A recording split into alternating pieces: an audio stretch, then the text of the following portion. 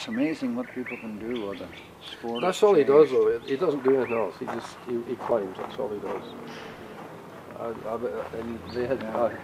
I had Chris Sharma giving a talk a few weeks ago. It was Californian kid, Chris Sharma. I've seen that video. Yeah, unbelievable. Okay, just a couple things just before we start.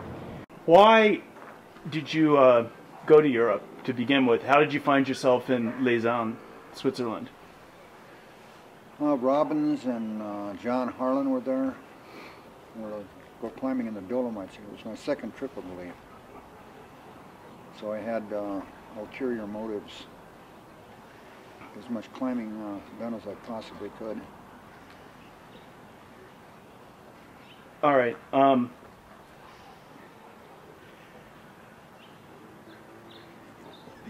How did that come about? I mean, how did you get involved with it? Well, Harlan had been up there on some reconnaissance trips, as I remember, and he just offered me an invite, and I accepted. And that was in what was that in February, January of that year? It was in the wintertime. When we were on the wall, you mean? No, when you were invited. I don't remember exactly. I know I got there late in the year. It was in the fall, and I'm in Harlan at the Club Vagabond, and he talked a little bit about some of his reconnaissance trips and stuff, and asked me if I was interested. Took me up the limestone there in the Tour d'Ai. It was a checkout climb. Wanted to see if I knew what I was doing, I guess. Did you? Know what I was doing? No.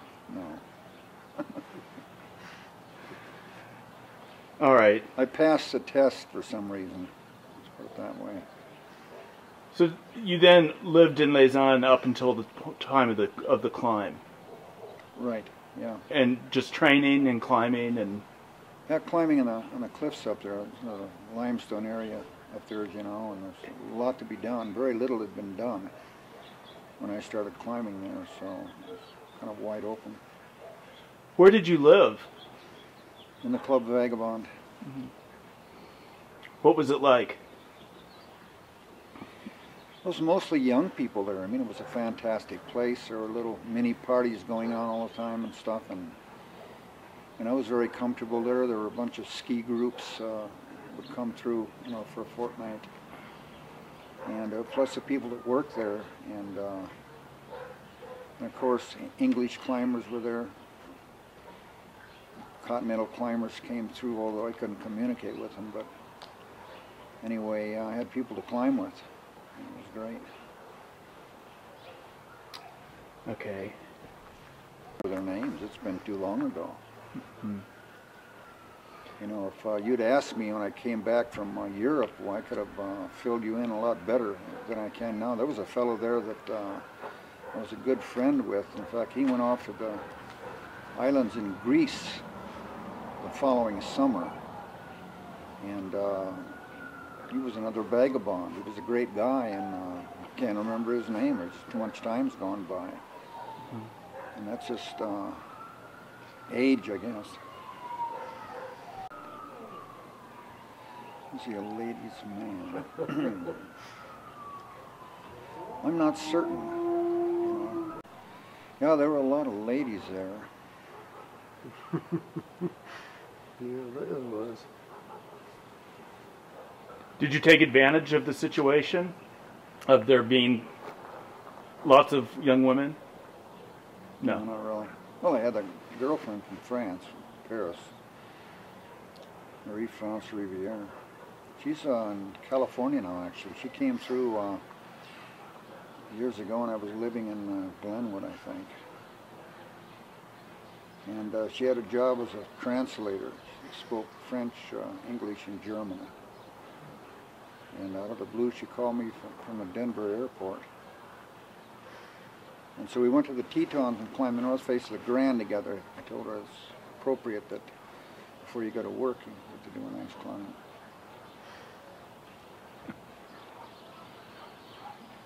Now, we traveled down to Spain together. We made a trip down there. And remember I got a spear gun and shot this huge snapper. And so we built a fire there. Got olive oil and olives and cooked that fish and ate it. Actually, you know, back then the Spanish Riviera was a lot cheaper than French. And so we made this trip, and it didn't cost all that much money. We went climbing around Montserrat, I believe it was. A lot of areas over there to climb. Mm-hmm. Limestone too. Learn her language, and it's all prefixes and suffixes and infixes. It's a nightmare. You know, they take a 4-letter word and they stack stuff in front of it and behind it. Plus, it's in reverse anyway. The language is hard.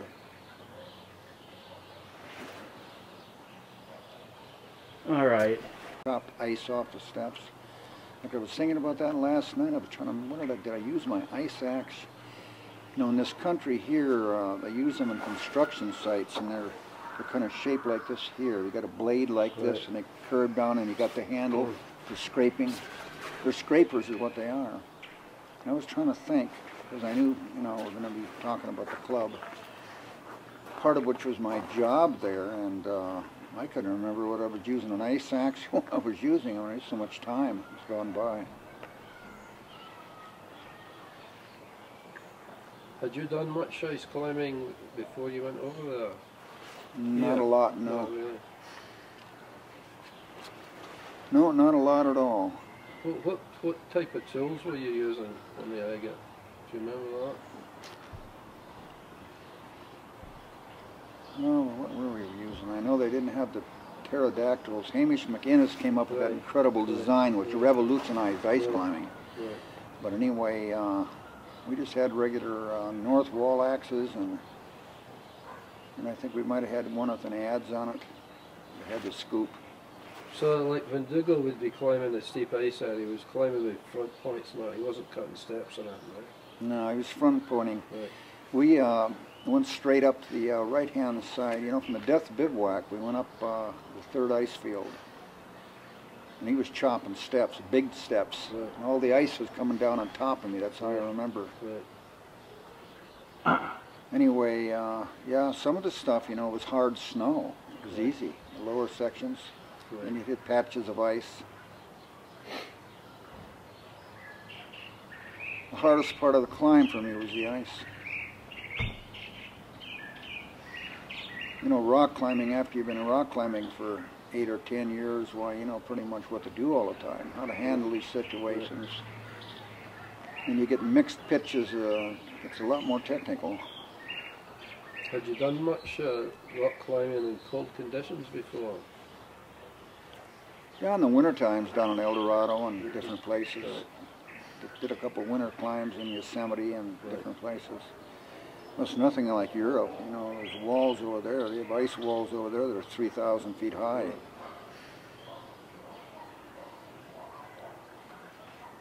You know, Chenard and I climbed the north face of the Court. And I think we left at midnight from the hut there in the Argentière Basin and got on top around 1:30. So a lot of it was done with headlamps. Right. And we got on top and everything was sloughing off. I remember we found our way down only with difficulty. You could hear this stuff, it would slough off, and then hit that cauldron down at the bottom of the wall, and you could hear the sounds down there when it crashed into the bottom of the wall. And we got to the hut down there, I don't remember the name of it, but they told us that 2 weeks earlier, 2 German climbers had been killed in an avalanche in the same descent route. Did you know Gary Hemmings? Yeah, You did? I climbed with Did Gary. you climb with him? Talk Eats Rock. Yeah. Sorry? Talk Eats Rock. Right. I think they wrote a book about him. Yeah, I've In read fact, it. the people that wrote the book, and it was an Italian couple that came by when I was living in Glenwood Springs. Yeah, and we talked about Gary then.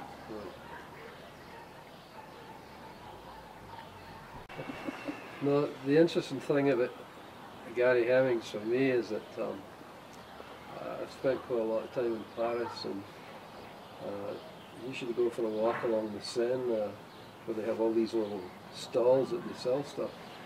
And one of the things they sell is Paris Match magazines, old ones. So I always wanted to find the Paris Match edition when Gary Hemmings rescued those guys, you know. Oh, and the Drew. Eh? Rescued the fellows in the Drew, is that what you mean? Right, the Drew, Yeah. right. Because he became overnight an absolute hero. And finally, about 3 years ago, going through and I find it, it was incredible to find it, you know. And How did that book do? Was it well received, the book they wrote about Gary? Nick, I think, by the French or something. yeah, they called him Le Picnic des Alpes, that's what they called him. Yeah, yeah. Like Randall and I were climbing on the... Fine, you can really feel it. Took me about 10 minutes to get in there and get comfortable. And I went over in the jacuzzi and it was way too hot. All right. So that's good. So what according to your book, you went over to Europe in the fall of '65 just to go climbing. Mm-hmm. And the reason you went to Layton was because you knew all these guys were there. Yeah, And yeah. you had climbing partners. Now you have to have some sort of a base, Yeah. a place to live, a place to travel from, that sort of thing. And that was as good as any. Robbins was there, and John Harlan, and Okay, and then you guys moved over to Pine Scheidegg in February '66. uh-huh. And then you went back in the spring when all that was over, and you started climbing in the Alps and the Dolomites. And I'm assuming you came home in the fall of '66 back to Boulder. Could be. Yeah. So that's kind of what I figured out here from your book. So why don't we start with that? With why you first of all, had you just worked and saved up a lot of money to get there? Was that? Yeah, I don't remember how much pocket money I had. I know when I came. The rubbing on the mic. Well, the sound isn't coming out right, huh? No, it's all right. It's not bad, but I want to get it a little better. It's just this cuff keeps hitting it. So you're always fighting nylon with these systems.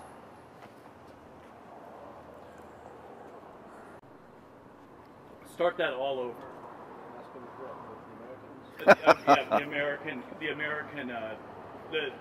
It's a long story. It wasn't my fault. Okay, all right, well I'll go back to the beginning. Just go back to the beginning. Yeah, what I'd like to ask you about is And give him lots of time to finish. Well, as you know, the British started going to Chamonix in fairly large numbers as working class guys. They would go over there, you know, at the start of the summer. Actually, I'll tell you what Haston and Robin Smith did, and I did it as well.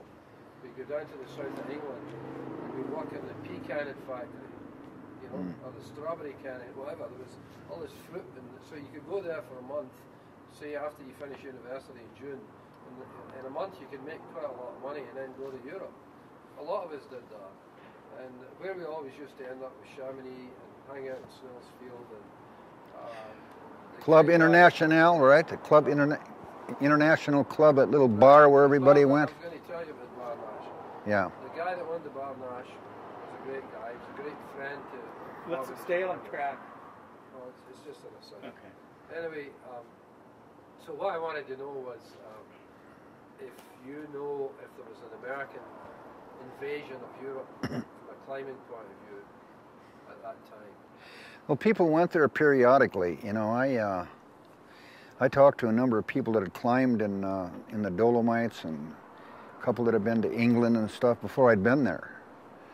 But you know, I knew more about the cliffs and stuff because the things I wanted to climb, I'd seen pictures of them more so than who went where when.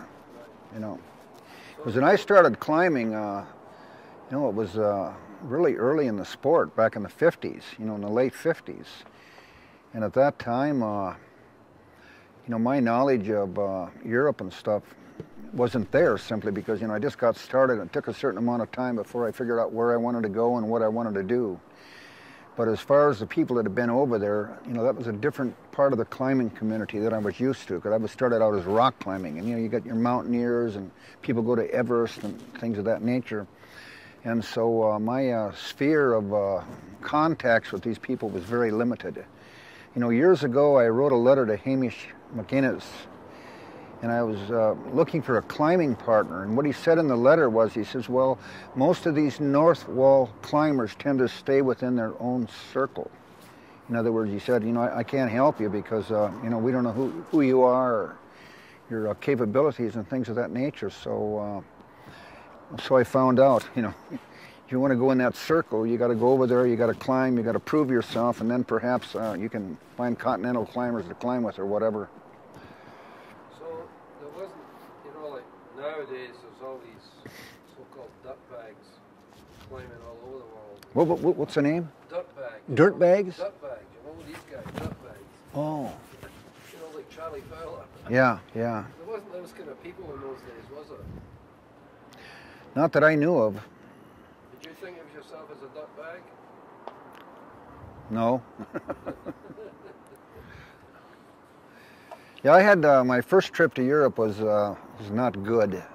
My climbing partner bailed on me at the last minute, and I went over there anyway, and I got there too early. You know, a lot of these things I simply didn't know. Even in the Dolomites, there have been a lot of heavy snows and stuff. And I remember thinking to myself, boy, this whole trip's going to be wasted. And what happened was I was in Cortina. I was looking for a climbing companion. I didn't speak any English at all, except there was a guide there. He had this little climbing shop. So I went in and talked to him, and I tried as hard as I could to get him to go on a climb with me without charging me, but he wouldn't do it. And so anyway, I didn't get anything done at all. When I came back, I went to the Schwangunks in New York, did a bunch of climbs there, and that was it. I just went over there and spent money traveling around and stuff, and no climbing at all. So the next time I went back was when I went to Lausanne, and then I was able to get some stuff done. So how long did you spend on the first trip when you went? Just a couple of weeks, maybe 2.5 weeks. But at that time, there were no climbers in Cortina traveling around or anything. I went to, you're gonna like this, I went to Innsbruck. And I just got in the city there. I remember eating a meal. I got some bread and milk. I sat down on the curb and ate that. Then later on in the day, I had to find a place to sack out. So there was this building there, big brick building. So I curled up next to a tree there by this building, and it turned out to be a woman's co-ed, a dorm. And the girls panicked. In the middle of the night, they called the police. And the police come and haul me off to jail. So I spent a night in jail in Innsbruck. Of all places. You're kind of like, you know, you were, I guess, quite naive in terms of what you thought the scene would be. Well, the police, they said to me, Americans, you people have so much money. Why would you want to sleep in the ground in a sleeping bag? They seemed to think that all Americans were wealthy, and I said, no, wait a second. A lot of Americans are like me. They ain't got nothing. Okay, 1 minute. John, over here. When you're... Did you have a guidebook to the area? Or? No. You didn't? No, I didn't have any maps. So do you have a On that first trip, no, I had nothing at all. I was just traveling. I just hoped, you know, I had my plane ticket and everything, and then I find out my climbing partner's not coming with me. And so I had to make a decision, and I thought about it for so long. I thought, you know, if I don't go, I'll be miserable. So I just went ahead and spent the money. Did you learn something? Yeah, I learned a lot. I'm going to Europe without a climbing partner. But you know, with Lausanne, the situation there is altogether different because there's all these climbers that are there. So you got people to pick from to go climbing. And that's been one of my problems through the years, is being able to find climbing companions so I can keep busy climbing. I think at that time you went, what year was the first time you went? The first time I went? What year? 64, I think. 64? Yeah. Yeah. I don't know if you did go to Chamonix. Did you go to Chamonix? No, I didn't go to Chamonix in that first trip. If you had gone to Chamonix in 64, you would have had a different experience. I think you would have had no trouble finding people to climb. Yeah, I probably went to the wrong place. Yeah, I think you did. So let's get back to your time in that town. And you went, you knew there were people there that you went there for partners. And then you got hooked into the Eiger thing. Right. And then what happened? What did you do after the Eiger when you got back to Layton? I think I went to the Dolomites that next summer. Yeah. Yeah, Chenard came, he was over there and came to the Club Vagabond, and he and I went into the French Alps, north face of the Court in the Argentière Basin, did that climb. And I think that's the only thing we did. And then he took off for the States shortly after that, and I followed him. So maybe I was in the Dolomites in the spring. I have difficulties remembering, you know, where and when. Well, it looks to me, from what I figured out this morning, is that after you did go to the Dolomites in that spring, you climbed with Chenard. But I wanted to ask you about two routes specifically above Layton, and one is the east face of the Tour d'Aille with Don Willems. Do you remember that route? East face of the Tour d'Aille. With Willems. I did two climbs with Willems. One was that big overhanging cave thing. That's the one I'm thinking of. Yeah. So can you talk about that? Like, you guys, what do you remember from the climb? Well, I know there other people had been there. We found pitons on it, on the lower part. And we got up to the cave, and I think there were rappel anchors up there or something, and they hadn't gone any further. And that was kind of my thing, so I climbed up and around the thing to the lip of the thing, and then we left a rope, I believe, if I remember right, and we went back down to Layton, and we weren't going to bivouac. It's like 400-foot climb altogether. And it was hard climbing, hard free climbing down low. Willens led this pitch, clipped into nothing whatsoever. And it was, I think it was 9+, possibly 10A or something like that. And he just didn't like clipping into pitons. And then we got up higher in the upper part of the wall, and he took off up this rock, which was badly fractured, and hung a sling around a horn that stuck out. It was a flake that stuck right out of the rock. And went up to the bottom of this real steep section, which later on I finished by means of direct aid. But he took one look at it and figured it didn't look good or something, and came back down. And we finished the thing probably noon or so on the second attempt, or second day, I guess. But the route, the whole thing was difficult climbing. There wasn't anything easy on it from bottom to top. How did you find Willems as a climbing partner? Excellent. Excellent. Yeah. Yeah, very interesting fellow, you know. I spent time chatting with him and stuff, and I was in his apartment with his wife Audrey, and he showed me some photographs. In fact, he showed me pictures on the Direct Chima Grand, the Brandler Hassie, before I'd done the thing. I asked him about it, and he had done it. He climbed the thing, and showed me some pictures, so I had a little bit of information what it was like when I went to the Dolomites and did the climb. Do you remember climbing the north face of the Tour Mayan? That's Yeah. a good story. Yeah. That's a great story if you could tell it. Well, they'd attempted that thing too, from what I can gather, but there's a very smooth limestone band in the bottom. It's extremely steep, and it's basically crackless. And can't remember the name of the fellow I did it with. Court Richards. Court Richards, right. So Court and I went up there. I'd been up there once before, I think, with Rick Sylvester. I think it was him. And it was gunfire down in the valley. They use that area there on that side of the slope and that particular cliff as target practice, the Swiss military. And so suddenly we're, you know, fiddling around on the bottom of this thing, and we hear this boom from down below in the valley. So we just hightailed it out of there as fast as we could. Then I went back later with Court Richards. And the key to the entire climb was this incipient little fracture in the bottom, little seam which would take rurps. And the Europeans didn't have rurps then. That's something we brought over with us. And that's the only way we were able to do that. I think we placed a couple of bolts up high in one of the hanging blaze. But it's a beautiful wall, 700 feet high. Lost my page here. Okay. What do you remember? I'm kind of going all over the place because John keeps interjecting. But that's all right. It's why we edit. What was a typical day in Layton for you? Typical day, summer or winter? Let's start with summer. You know, I made a lot of trips to the Tour d'Ai in that area up there where I went climbing. And whenever I could round up somebody to go climbing with, and then I had my chores and stuff like that, you know, get up in the morning and have a continental breakfast and then work at whatever I was doing and have lunch, that sort of thing there. And in the wintertime, there seemed to be more going on. You know, I had the sister hotel, as I mentioned, down on the down below the Club Vagabond.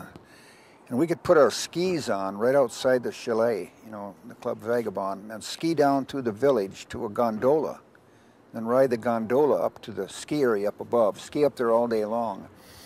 And then at the end of the day, there was a traversing route where you could traverse over and go here and there and then wind up right back in front of the Club Vagabond. Never had to take your skis off. So that was kind of neat. And I went skiing as often as I had tickets. Brilliant. Yeah. Yeah, we did that walk several times from the top of the gondola all the way around to the little restaurant that you could get fondue and stuff. Yeah, I had a meal one time there with Harlan. Dougal Haston was involved, and I'm not sure who else, but it was raclette. Yeah, that was a great meal. They take a wheel of cheese and they cut it in half.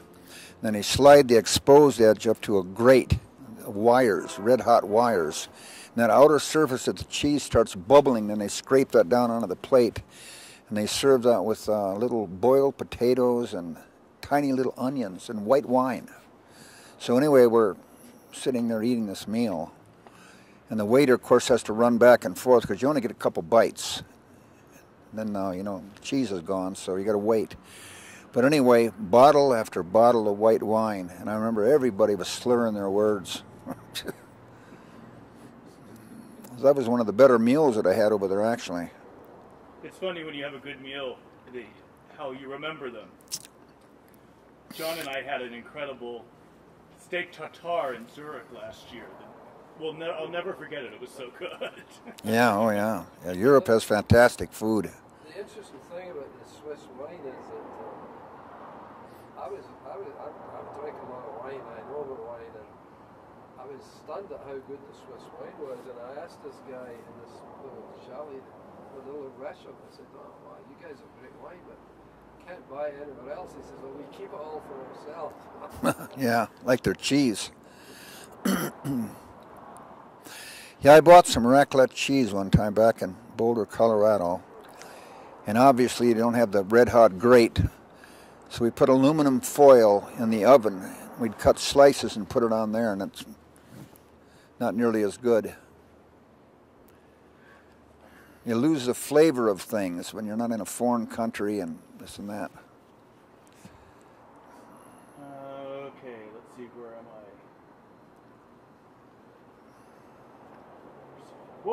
When you got there and there were all these British climbers that you had heard about and read about, and what was your first impressions of these guys?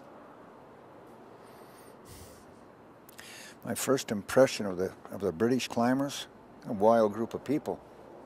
How so? No, their lifestyle.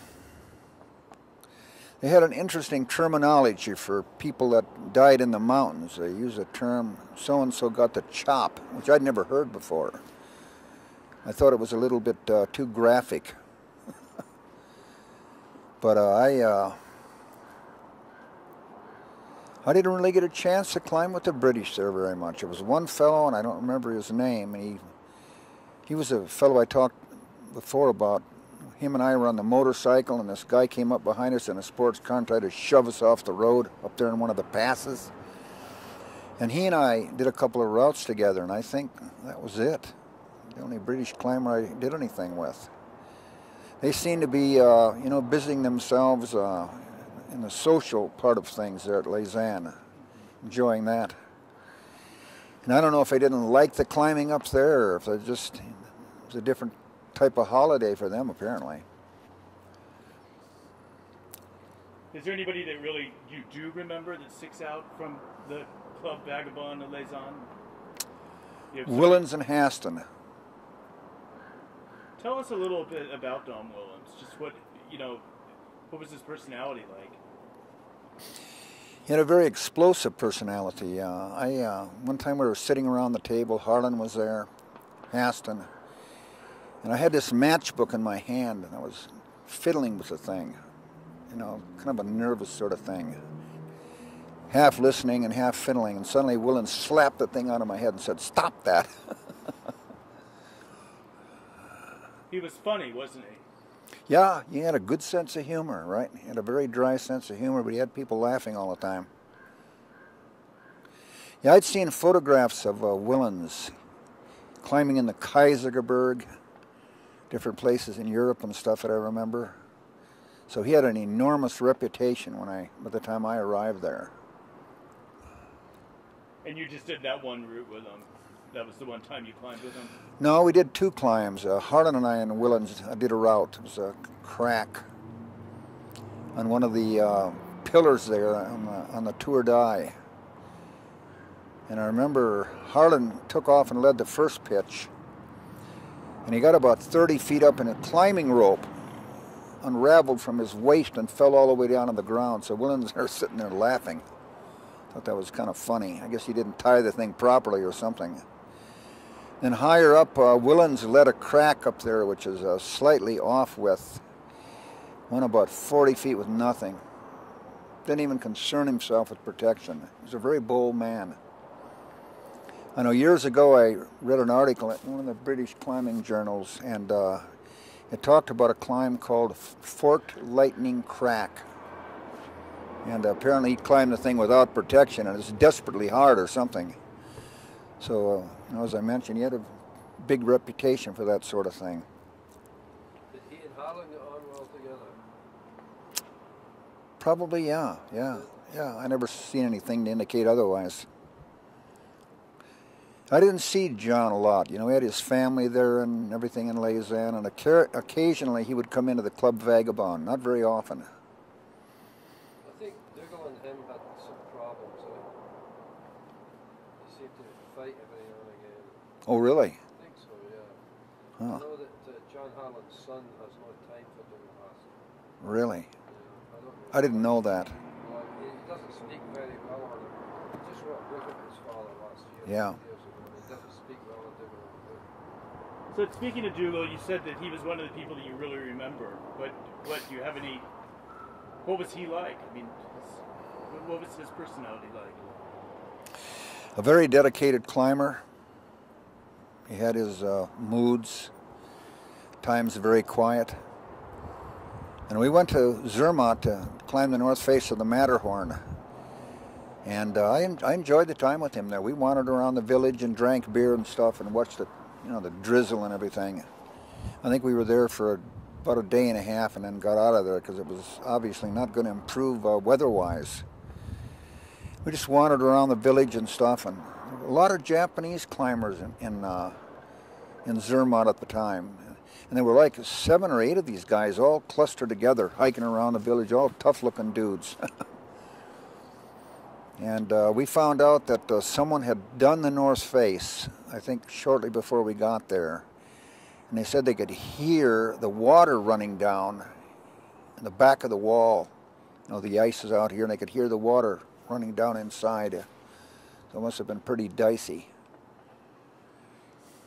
So are there any other routes that come to mind that you did up above Layton? Chenard and I climbed the prow, the extreme right-hand side of the Tour d'Ai. You drop around the corner, drop down into the valley, and then you got the big wall there in the Tour d'Ai.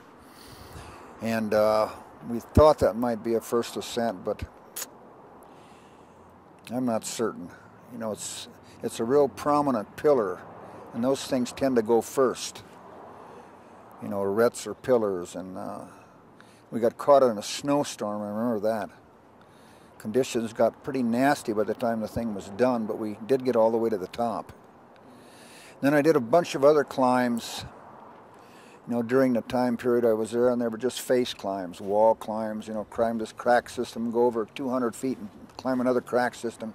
So you just climb with anybody you could find at the Vagabond? Anybody I could find. How would you go about that?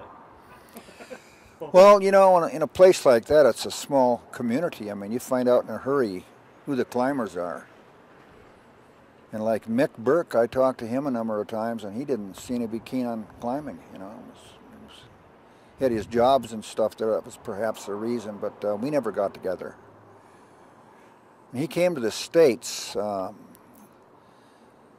some years later, and we climbed the north face of Hallett's together in Rocky Mountain National Park. So I finally got a chance to climb with him. In fact, in Beyond the Vertical, there's a picture there on a Jackson Johnson in the upper part, and that's Mick Burke. So did you never get a chance to climb or to guide with the ISM? Did they never ask you to? The guides? Did they never ask you to work there? No. Did you ever no. work at ISM? No, I didn't. Was there a reason for that?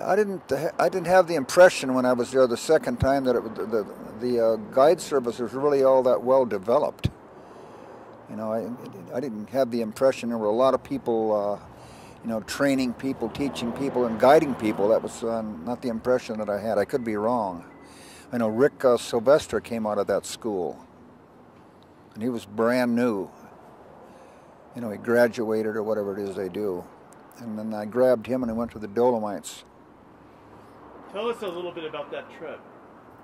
In your book, he says that he was in Don Willem's room in the Vagabond, and his wife came up and said, Layton Kor is looking for somebody to climb with. Yeah, sounds right. And he just assumed it was to climb up above town. But you ended up going on this road trip with him and his wife. And he had a car. He had a car. Yeah, he had a car. That's a valuable possession. Because otherwise you got to ride trains around and stuff and then walk forever. So that was he was a valuable individual. Yeah, we just jumped in the car, the four of us, and took off. And we went first, I think it was, to, what's the name of that? Maestre's big climb, the Rota de Val. Yeah, the Rota de Val. And started up that, but he didn't have experience enough. And he tried really hard, and I was like 150 feet up in the air in a sling belay. And rope was running through so many carabiners, because it's all aid climbing. And I wasn't able to really give him a good pull to help him in this lie back on the bottom, which was really strenuous for him. So we left there, and then went back into the Brenta Dolomites. It was a 6-hour walk to get back in there, spent a night at a hut, and then climbed the Chima de Ambis the next day, and then immediately hiked out of there and went back. But fantastic climbing. I mean, anywhere in the Dolomites, any of those climbs are sought after and they're well worth doing. You mentioned that you left your girlfriend and his wife at the trailhead. Yeah. What happened to them while they were there waiting for you? Well, I think they got bored. They were both very angry when we got back. And I don't remember what the reasoning was and why we left them there. It's just been so long ago. But I know they were really unhappy because we were gone a long enough period of time that they'd had it. So we got back and we got in trouble. Well, didn't they have an encounter with a local man? I'm not going to talk about that. Okay. We don't want to get your reputation. No. Yeah, okay. No, that's not the appropriate sort of thing to talk about. I told him, you probably didn't hear, and I'm not going to do it in front of the camera. I didn't hear. I'm sorry. I didn't try to trick you on that. Poor old Rhoda, eh? Yeah. That was the wife, wasn't it? Rhoda. Well, I'm sorry, what? Rick's wife, her name was Rhoda. Rhoda, that's right, yeah. I remember now. Rhoda. She pulled out on him when they get back. Yeah, I think so. Yeah, that's what I heard. Well, you know, the reason was she wanted to be a tourist. She wanted to go to Rome and Paris and those places, and he didn't want to do that. He wanted to stay there and climb.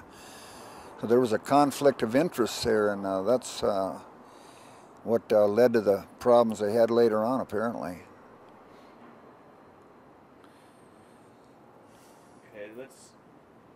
Hike and things like that, and then there were the people that partied all the time. So there were different groups there, and they all had their, you know. So did you take part? Let's do that over again, just to try to answer it this time. Don't answer it. Just answer it by saying, "I only hung out with the climbers," and then explain the whole caste system. Okay. I pretty much hung out with the climbers. You know, that's the reason I was there. But there were other groups. You know, the skiers had their little community, and the people that liked to party all the time, they had their little group and stuff, and which is understandable. You know, people go to Europe for different reasons, obviously. So did you take part in the activities in the bar in the evening? Sometimes, yeah, sometimes. When I had a little extra change. Usually my practice was to get a bottle of wine and just go down and sit down in the corner and listen to people. Fascinating. Were you surprised when you went there, like you alluded to it earlier about the wildness of the British guys in terms of the lifestyle? Were you surprised that they could live like that and still climb pretty hard? Did that surprise you? Yeah. I was amazed to a certain extent, but you know, I didn't really climb with all that many of the British climbers there. They just weren't climbing that much. You know, they had a pool table there somewhere. I'm trying to remember where that was at. Maybe it was at a restaurant or something. And Dougal and Mick Burke and some of the other fellows were over there shooting pool a lot. You know, I wasn't interested in pool, so I just went there to kind of hang around and chat with the guys and stuff like that. But they didn't seem all that keen on going up and climbing up there. Maybe they'd already been up there or something. I don't know what their reasoning was. I don't know if you know, but there was a tradition, not anymore, but when I was climbing 50s, 60s, the tradition was that, you know, everybody went out the night before and get really hammered, and they usually wouldn't get on the hill until after midday, and you didn't really feel that you had done the route right unless you came down at pitch dark. That was the kind of tradition. Late starts, huh? Late starts, right? Yeah. And come down late, and that was how you kind of felt yourself as being a hard man by doing that. I mean, it was kind of stupid in a lot of ways. But it doesn't happen anymore, of course, because they take themselves seriously. I've always liked to get an early start in the morning, and if there's complications, weather problems, or one thing or another, you have plenty of time to get back down again. Well, I think it's interesting if you read Vagabond's book, and he's talking about Robert Smith, and he said he was always amazed at the poverty of the equipment that Robert Smith climbed with. Terrible stuff. But he then realised that Robert Smith did that because that's how he played the game. He always wanted to be on the edge. Yeah. He wasn't really interested in being in control of the situation. He wanted the situation to be out of control. That was how he played that game. Well, that's not how we played it in Colorado. We avoided lightning storms. So. Yeah. Yeah. I've always thought there was enough risk factor connected with climbing, period, that you don't have to climb with junk. Yeah, no kidding. Equipment, you know. Speaking of that equipment, so you guys were largely responsible for bringing over the modern American equipment. Well, you know, Robbins had been there before, and I don't know what the situation was then in relation to what Chenard had developed, you know, the chromoly pitons and stuff like that in the RERPs. But he had done the American direct with Hemming, you know, on the Drew. And so he'd been over there. I don't remember how many years it was earlier. Maybe it was just a short trip or something. I simply don't know. So I'm sure he introduced chromoly at that time, probably. But I know, like in the Tour Moyenne, without RERPs and knife blades, we could have never done that climb. And it would have been a whole row of bolts up the bottom part of the wall. So they must have been, the Swiss climbers and French climbers and so forth must have been fairly impressed by this equipment. I mean, did they evolve into using it, or did they just continue to use bolts and soft iron pins? Well, I would think, just from the technical aspects, how much easier it makes hard aid climbing, that they would have, got their own selection of pitons, I would think. You know, and climbs and stuff I did in the Dolomites, everything's fixed. It's all pins, you know. If it's aid climbing, you can tell because they're 3 feet apart. And if it's free climbing, they're 15 feet apart or whatever. So it's a given in terms of what you're doing there, whether you're free climbing or aid climbing. And they're all soft pitons, you know, Cassine pitons and some of these pitons that came out of Austria, I believe. Do you have any sense of a feeling of antipathy towards you from the Swiss and German and French climbers? Because, you know, they always felt that they owned the Alps. And, you know, they knew everything there was to know about climbing. And they had this huge tradition. Did you ever get that feeling that they perhaps didn't want you there, or thought you were maybe just, you know, an amateur or whatever? You mean like under the freeways, the big bridges and stuff, go home Yankee? Yeah. I don't know, I had, I'm sure I sort of wondered about it, but, you know, there's no restrictions. I mean, you can go over there and climb anywhere you want. You can stay in the huts, as long as you have a passport to give the people in the huts. So they make sure you're going to pay the bill before you leave. But I never had any, you know, difficulties in any of the people there to speak of. When I was in the Kaisergebirge, there were a lot of British there.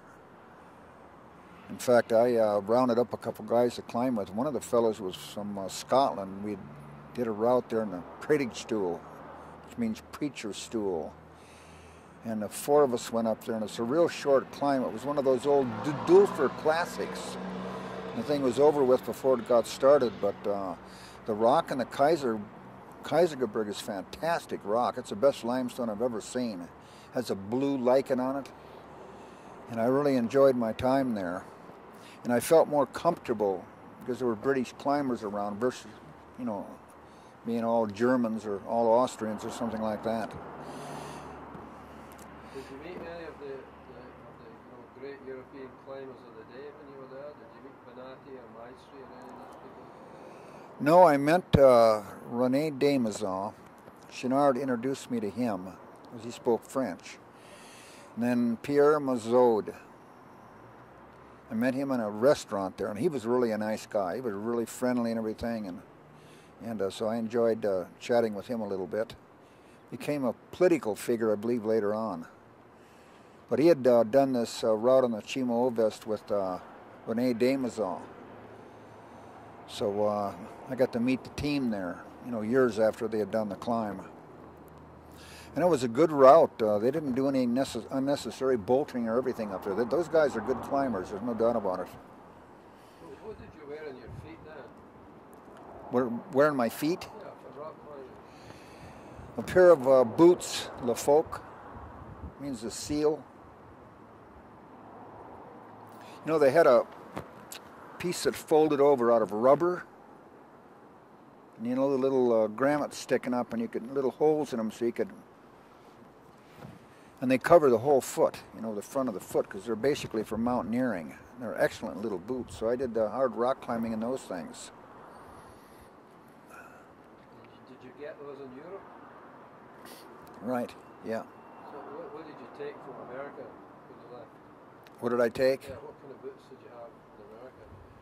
Oh, I don't even remember. All right. I used to climb in, what was the name of those things? They came from Innsbruck, Austria. Kronhofers. You know, virtually all the hard climbing I did in the States, up to when I got the Sportivas, was done in Kronhofers. Pretty good boot, pretty good shoe. They're called a clutter shoe, I remember that. The actual terminology. And they were expensive too. let's just quickly get back on to. We can take a quick break, talk a little bit about the stuff that we might want to talk about, and then finish up. Okay. But just quickly to get back to the Layton. And I know we went through this yesterday, but the sound just wasn't good. Do you remember the Rankins, the people that owned the Vagabond? I remember them being a very friendly couple. They're really nice. Yeah. I remember them more than I remember the Dutch fellow who was a co-owner, and also the gal from England, I believe. Joan Seaman. Joan Seaman? Yeah, that was her name, and the Dutch guy was Luc van der Kay. Luc van der Kay. Luc van der Kay, that sounds right, yeah. Yeah, I thought it was really nice of those folks to give me a job right away, you know. I mean, that really helped me, made an enormous difference in the amount of time I stayed there, and, you know, the comfort factor and everything else, you know, having a place to live and stuff and go skiing and go climbing and do all of these things, without which I would have been in Europe a lot less period of time. Let's rephrase that just one more time, but about the Rankins. Just use their name. Like, yes, I remember Alan and Carol Rankin, and then just say what you just said. Yeah, I remember Alan and Carol Rankin, and when I arrived there, they gave me a job immediately. So I was set for a while. I was comfortable. I had a place to sleep and eat, and a base from which to go climbing and skiing. So they were an extremely nice couple. So I guess one of the things I'd like to ask would be about, did you feel that you were in a different place being in Europe as compared to the United States? Did you feel it was a completely different way of life, different experience, different culture? I think everything was toned down by the fact that when I was in Layton, you know, like I mentioned earlier, American school, American college, people I knew were there. And it was not really like being in Europe per se, like if I'd have been off in Paris by myself or some of these other places. It was just like a little America, I guess you'd call it that. But anyway, once I got off and started traveling and went to Italy, the Dolomites and stuff, I hitchhiked over there actually one time. And then you feel like you're in Europe. You get away from the influence of the school and college and friends and stuff. One of the things I noticed when I went there in 1960 was that was only, of course, 15 years after the war had ended. Driving into these little French, very good. But I remember thinking the fit was wonderful because we had come through a period of rationing. Yeah, when I arrived there with all the Americans and the British and everything, it softened the impact of feeling like I was really in Europe, because it's a tiny little community of you know, people that speak my language, and the food in the Club Vagabond was a type of food that I'd had in the past. It was not really European cuisine by any means. So during that period of time I was there, I felt that you know, it was not really Europe in the sense that as it was when I traveled and went into other areas and other cities and stuff like that. That's good. What do you remember about Annie? She was a real cute girl, and we danced together a few times and kidded one another a lot. That's what I remember about her, but she was real sweet. There were a bunch of girls that worked there, and I don't really remember their names other than Ducky and Annie. And as I mentioned, we danced together a bunch of times, and then Dougal Haston came along and kind of whisked her away from me. That was the end of that.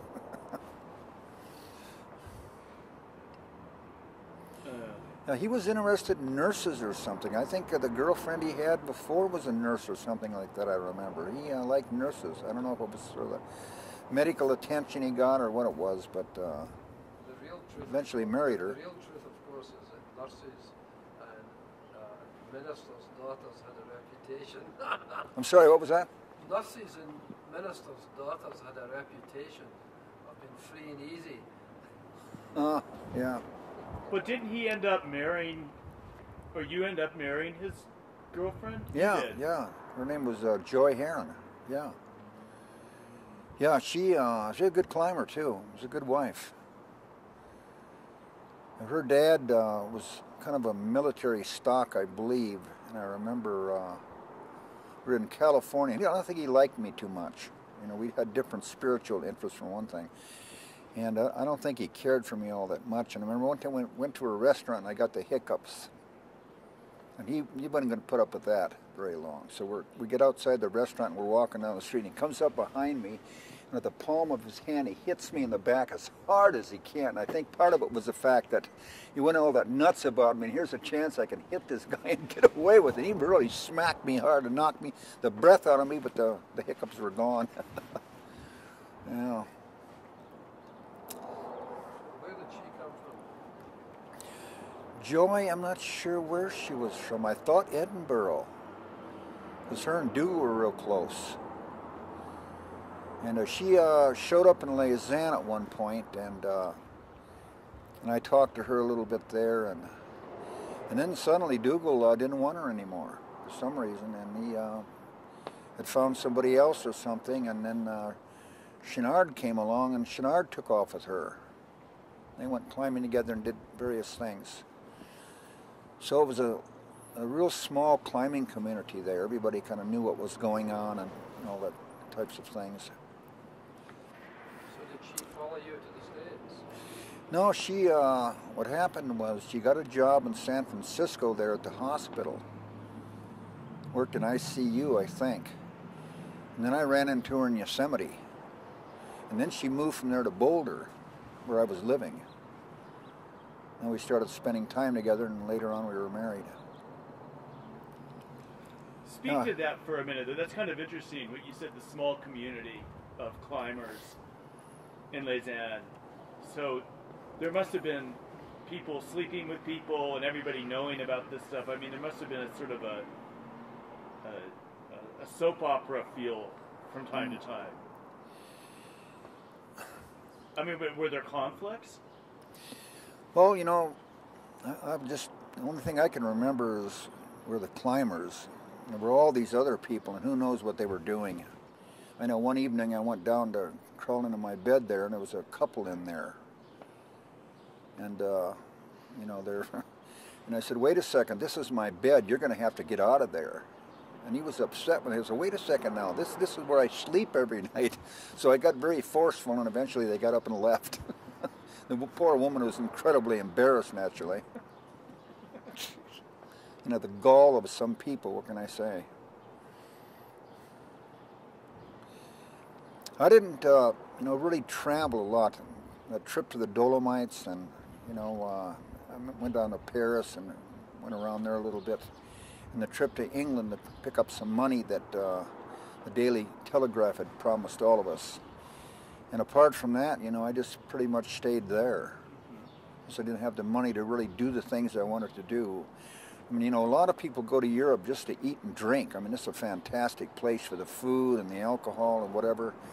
And I didn't have money to do those sorts of things. You know, I was very limited in what I could do, what I could spend. I had to really pinch the pennies. Have you been back to Europe since? Yeah, I've been back once or twice, I think. The last trip was the Northern Limestone Alps, and I climbed the Austrian Alps and the Dolomites, and that was it.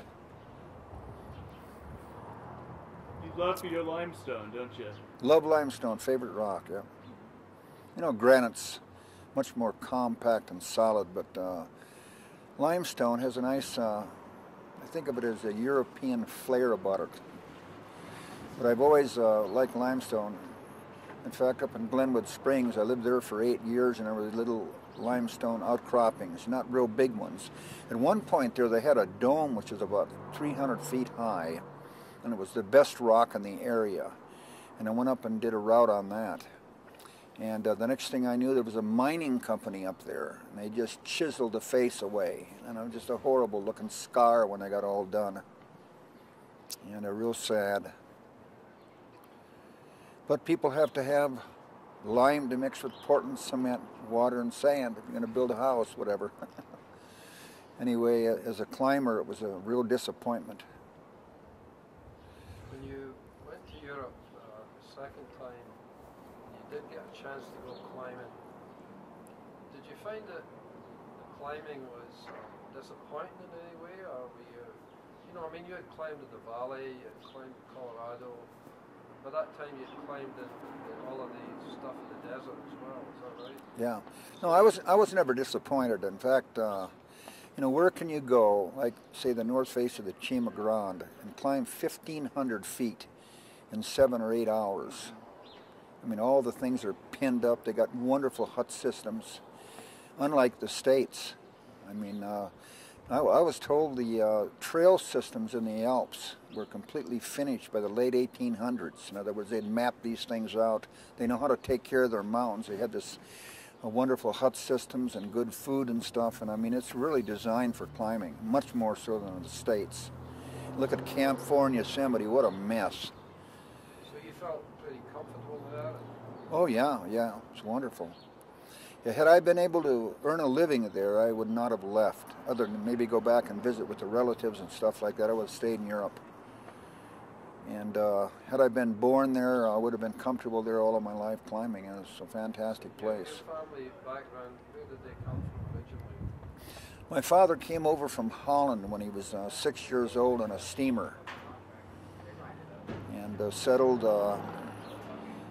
I think it settled into the area. It was Iowa, one of those states, or Nebraska or something. And they had a clan of Dutch people there. And I'd go up periodically. We'd go off and visit relatives and stuff like that, and they'd all come from Holland.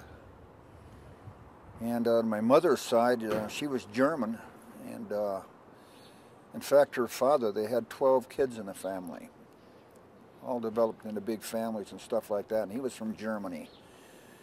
And he probably came over when he was younger, too. I don't remember the years or anything like that.